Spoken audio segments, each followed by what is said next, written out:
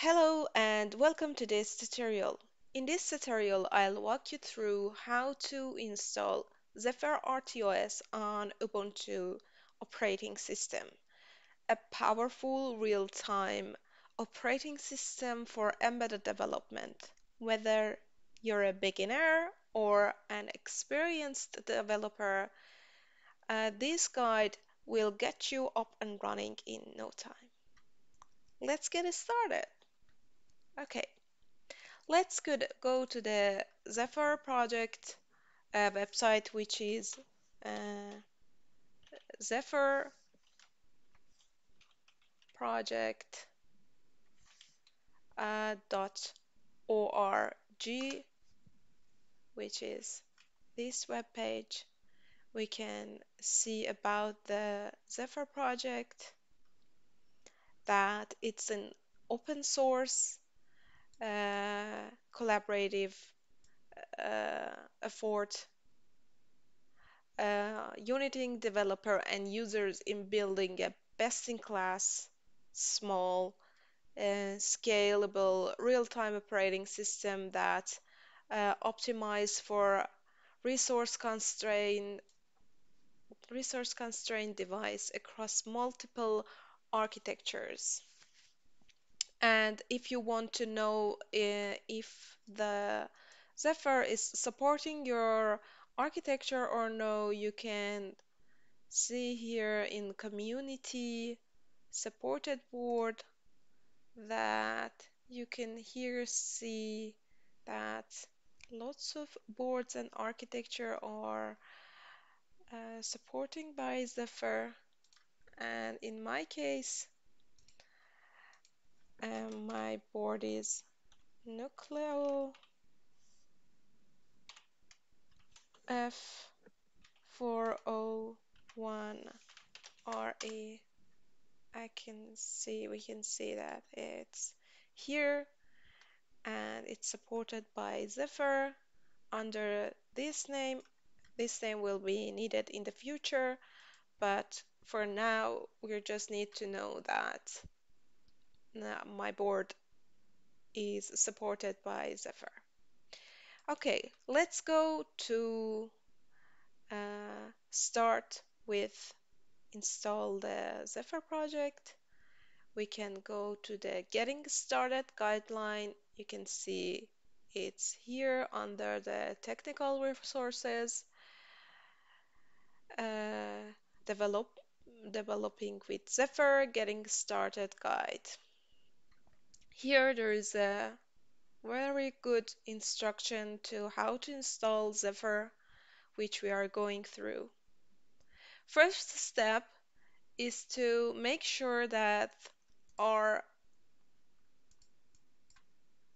our operating system is updated. So we need to use this command sudo apt update and sudo apt upgrade, which I did it so it won't take time in the tutorial. Next thing is to install the requirement. Here you can see all the requirements. So we copy and paste them in the terminal and okay, my password. So everything is good to go. And we need to check that if the version of the requirements are updated and it is newer than this version, which for CMake is 320. So let's make sure my CMake version is, yes, it's 328, which is newer than the minimum version, so it's good to go.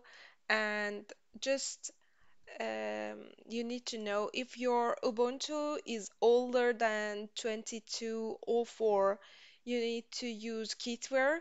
So you need to use these commands, and but mine is 24, so I don't need to install kitware.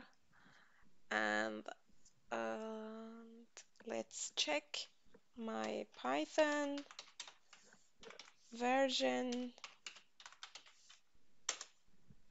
Okay, Python 3. Yes, it is 3.12, which is good, good, and it's newer. And then device 3, which is DTC version. And yeah, it's good to go. But it's if your version is older, so you need to update your CMake, Python, and device tree. Next, we need to install the Python dependency to create a, a virtual environment. For that, we need to install Python venv. So, yes. And then create a Python 3 virtual environment and then activate. Okay, source, activate. So you can see my virtual environment is now activated, but make sure that there is no other environment, virtual environment activated before, so there will be a conflict. Um, for that, you can deactivate your other and then active your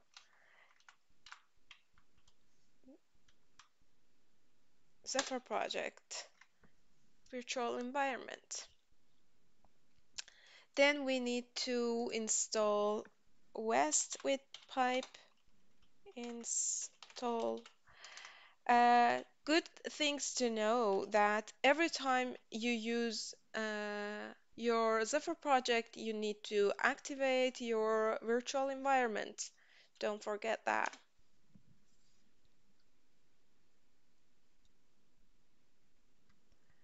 Next, we need to initialize our Zephyr project, West Zeph in Zephyr project, then open the Zephyr project and then update the West. So it will take some time and to update West, and it will make some time. Okay, now it took like 10 minutes uh,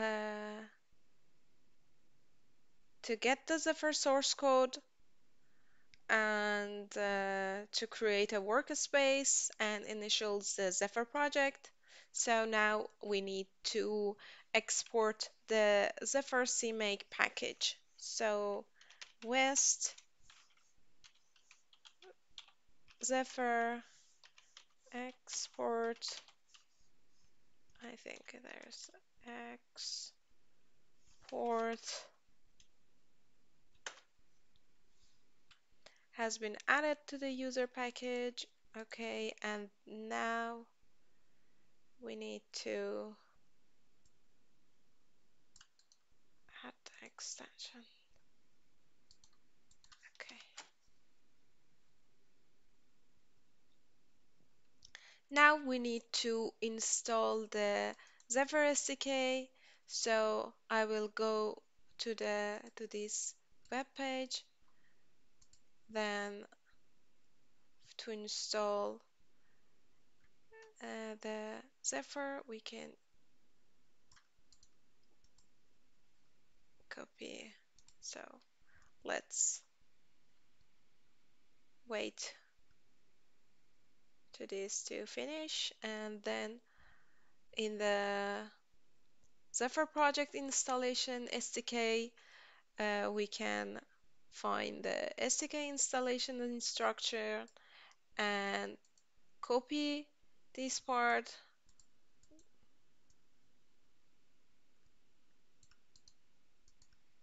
and then okay.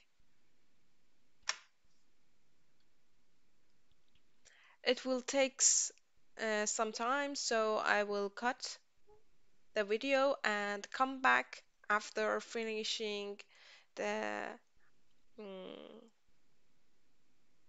uploading the Zephyr SDK, downloading the Zephyr SDK and back to with the next steps. So, we get the SDK downloaded. So now we need to extract it. As you can see, this version was 17, so the name is also 17. So let's extract it. And then we need to run the setup. So I extracted the SDK and now cd the Zephyr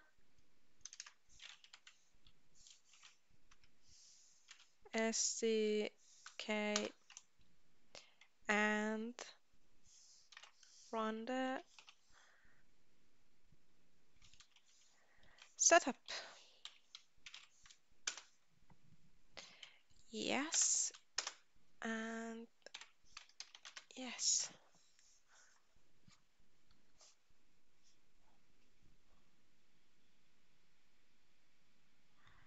So press any key to exit. Okay, so and now install udev. I prefer to install udev. You can do it also, and then okay, the SDK now is being installed, and now we need to everything is good and looks good, and I need to make sure that my project is working mm, properly. I need to use a Blinky sample. West. Okay, I will copy this and paste it here and use the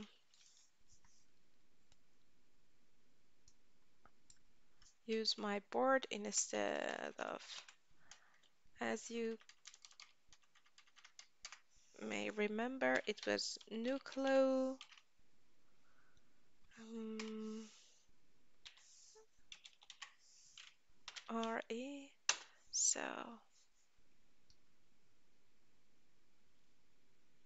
okay, there's something wrong. What is the see above? Checking in couple of Ankara. So let me see what's the problem. Okay, I think I used my name of the board. It's not that. So let's see what's happened.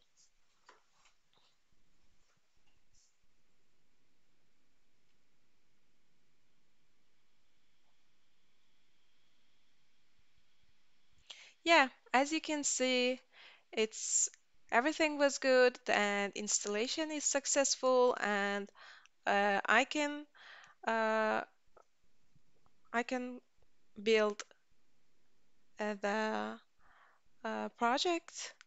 And thanks for watching this video. And if you have any question, drop them in the comments below. I'll be happy to help.